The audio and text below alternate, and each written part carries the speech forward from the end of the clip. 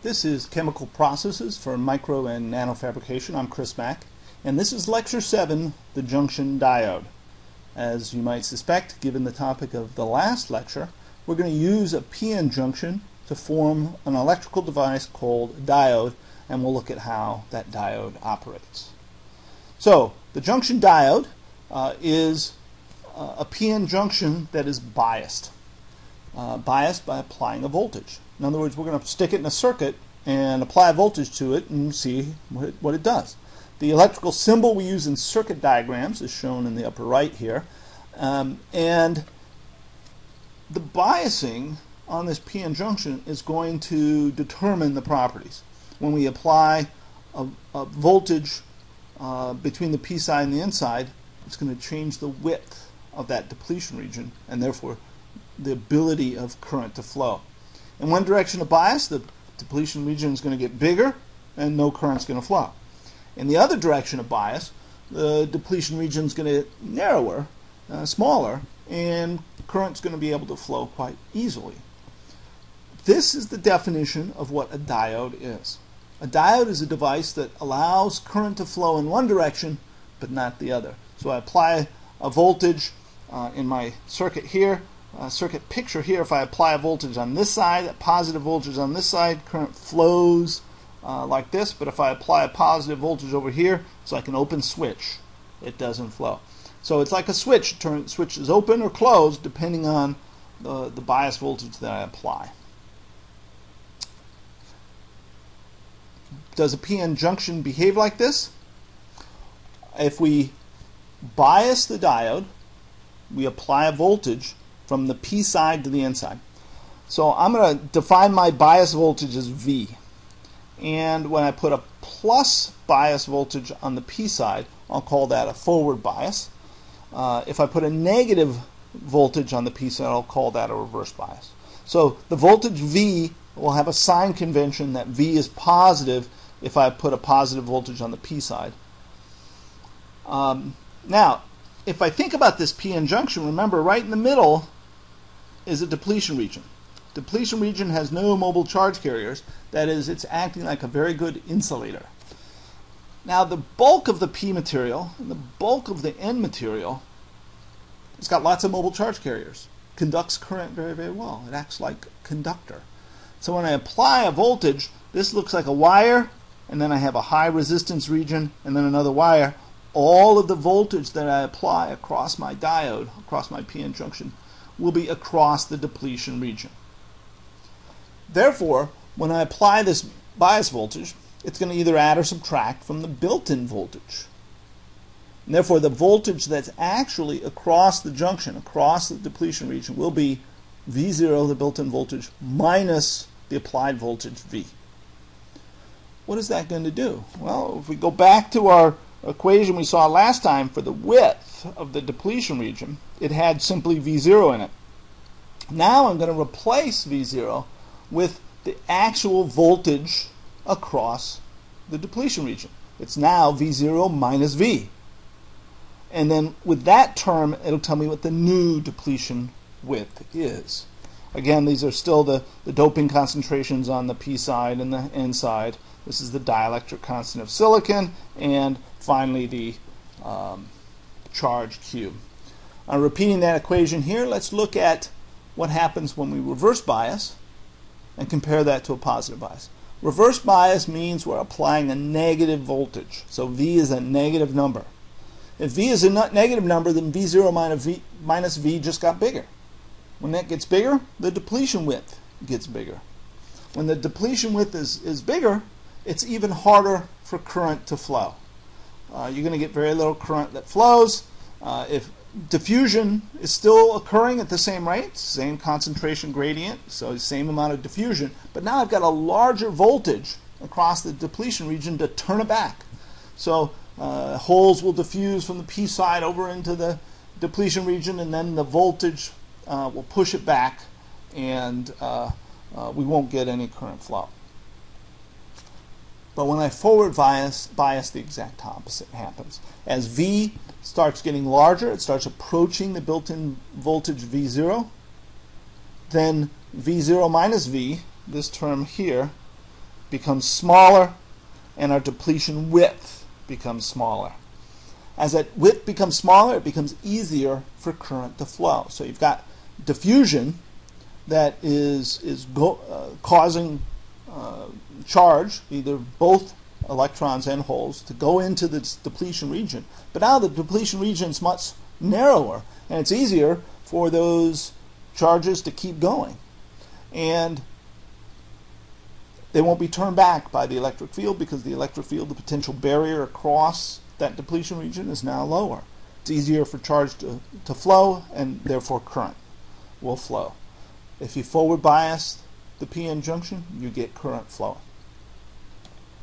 Well, we can look at the math and derive the diode equation. We're not going to do these kinds of derivations here. We're going to spend more of our time on the processing side of how we make devices, but still we need to understand a little bit about how the devices work. And the way a diode works is this diode equation.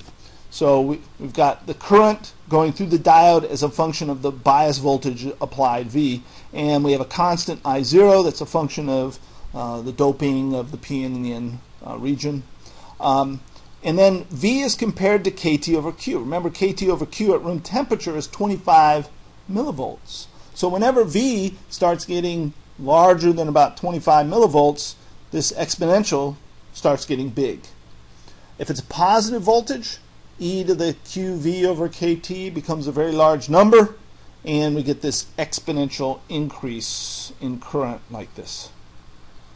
When Q is negative, very quickly this becomes e to the minus large number when V is much more negative than 25 millivolts, and therefore this quickly goes to 0, and my diode current becomes minus I0. So over here in this reverse bias region, we have what's called the leakage current, the reverse bias current of the diode. And it's a small number. It's not going to be large for most diodes, but we will see some reverse bias current flowing. Right at a voltage of 0, we're going to get 0 current. But when we have a positive bias, we get very large amounts of current. Well, this almost looks like an ideal diode. An ideal diode would have 0 reverse bias current, and then if I put any positive bias on it, I'll get an infinite amount of current. That is, it's a closed switch. When I positive forward bias it, and when I reverse bias it, it's an open switch. Nothing flows. This behavior, by the way, this curve is called the IV curve, and we use IV curves to describe diodes, even resistors, although it's just a straight line for an IV curve, and transistors in particular. So we'll see IV curves quite a bit in the device science of semiconductors, and this is just our first IV curve. The p-n junction also has a capacitance. Any separation of charge produces capacitance. The capacitance of the p-n junction is caused by this separation of charge on the plus side to the minus side of the depletion region. And we can calculate what that is very easily. Because this junction looks like two parallel conducting plates. Parallel plate capacitors are well known. If you took an introductory physics class, they probably taught you this somewhere. If I have a plate that can store a charge on it, separated some distance W from another plate, they're in parallel with each other, and they each have an area A, then we say the capacitance of those two parallel plates is A over W multiplied by the dielectric constant of the material between the two plates. All right, so that's our simple formula for parallel plate capacitors. Well, we know what W is from before, so we simply plug that in, and it tells us the capacitance of the p-n junction. And this allows us to create or build a capacitor if we want to, but normally the issue here is not that we're trying to build a capacitor, it's just that capacitance is built in to the properties of a p-n junction. You can see, because we've included the possibility of a bias voltage, that the capacitance will change depending on how much I bias the p-n junction. And that has some interesting properties or capabilities. Let's take a look at an example. Example will be one side is doped more heavily than the other. Right? So let's suppose the P side is the Na concentration is much larger than the dopant concentration on the N side. So Na is much bigger than Nd. We'll call this junction a P plus N junction. Right? We often throw a little plus sign either on the P or the N if that side is heavily doped. So in this case, heavily doped means it's much more highly doped on the P side than on the N side. So we'll often use this shorthand notation. We'll call it a P plus N. If we dope the N side more heavily than the P side, we would call it an N plus, a PN plus junction. So we put the plus side sign as a superscript to whichever side has a heavy doping.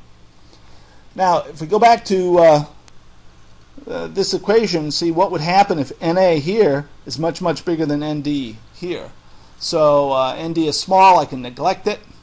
The Nas cancel, and we're left with simply Nd, the donor concentration. So Nd shows up here.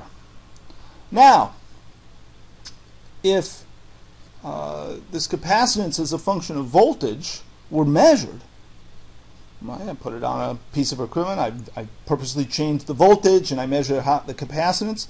This is called measuring the CV curve. It's very commonly done. And if I measure the CV curve, and I know things like the area of the device that I made, and I know these constants, V0 is small compared to the voltages that I can apply. As a result, by measuring the CV curve, I can very easily extract Nd, the dopant concentration of the donor. And this is very common. If we want to understand what Nd is, we want to measure it, make sure it's the right value, the value we wanted it to be, we'll simply form one of these P plus N junctions and measure its capacitance with the CV curve, and that will tell us what the doping concentration is. All right, what have we learned in Lecture 7? Well,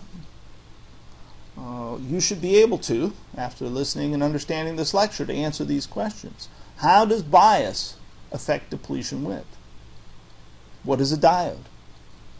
How does a PN junction act like a diode? Why does a PN junction act like a diode? It's not an ideal diode, but it's pretty close.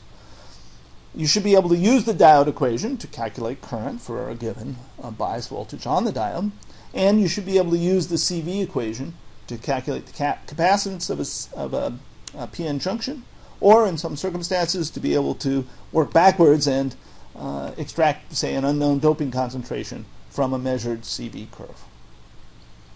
Well, that's our Lecture 7. Thanks, and we'll see you next time.